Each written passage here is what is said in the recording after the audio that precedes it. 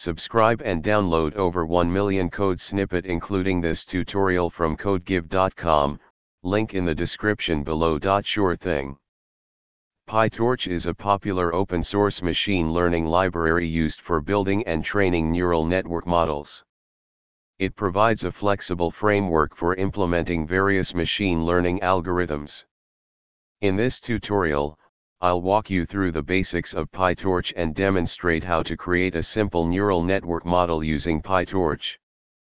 Firstly, you need to install PyTorch. You can do this via pip if you haven't installed it already.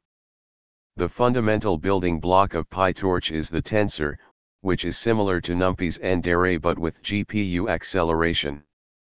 Tensors can be scalars, vectors, matrices, or higher dimensional arrays. Let's create a simple tensor. PyTorch provides automatic differentiation through its autograd package. This feature allows gradients to be computed automatically for tensors, which is crucial for training neural networks using gradient descent-based algorithms. Now, let's create a basic feed-forward neural network using PyTorch's NN module.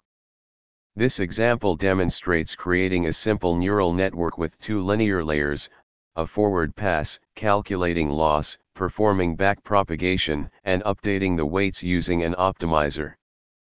PyTorch's flexibility and ease of use make it a powerful tool for deep learning practitioners.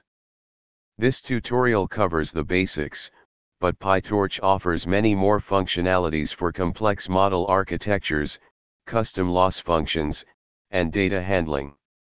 ChatGPT.